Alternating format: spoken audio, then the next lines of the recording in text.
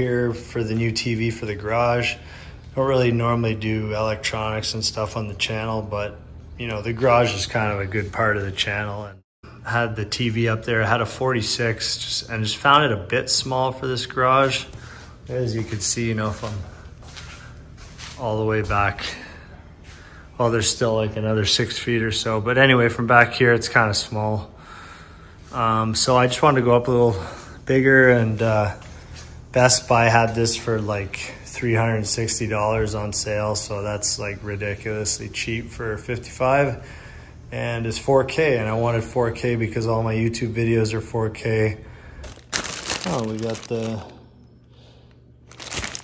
remote, and we have the instructions here, and the legs for the TV, which we don't need because we're hanging it on the wall.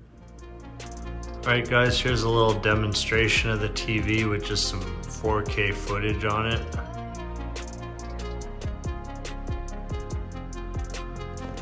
And this is with the brightness. I got all the shop lights on right now, so it's super bright in here. And as you can see, it still looks pretty good.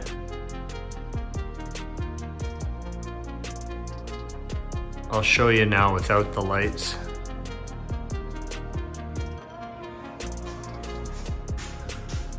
As you can see, it's decently bright.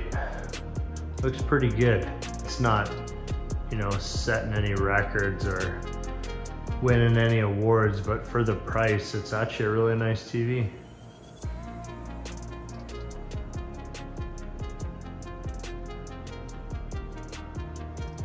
Like I said, guys, for the price, this is a great TV.